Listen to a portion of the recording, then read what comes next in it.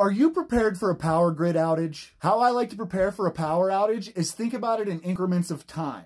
And what I mean by that is I like to break it down. What's going to happen in the first 5 minutes, the first hour, the first 24 hours, the first week. This tends to make things a lot more manageable for me when I think about what I need for each bucket of time. What you're going to need for the first hour is different than what you might need if it was out for, say, a month. Now, your immediate preps are going to be things like flashlights, extra batteries, hand crank radio. Do you have blankets? Heating or cooling needs, depending on where you live.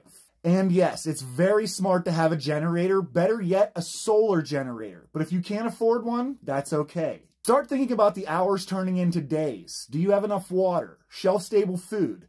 Because your refrigerator isn't going to work. And of course, when other people start thinking about not having these things, they're going to come looking for them. Just take some time today and walk yourself through it. If your power went out right now, what's the first thing you're going to need?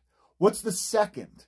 What's that going to look like for you? Because it's going to be different for someone else. So my homesteaders and survivalists are going to be in the comments saying not much will change for me, which is great. That's ideal. But if that's not the case for you, what are those next steps?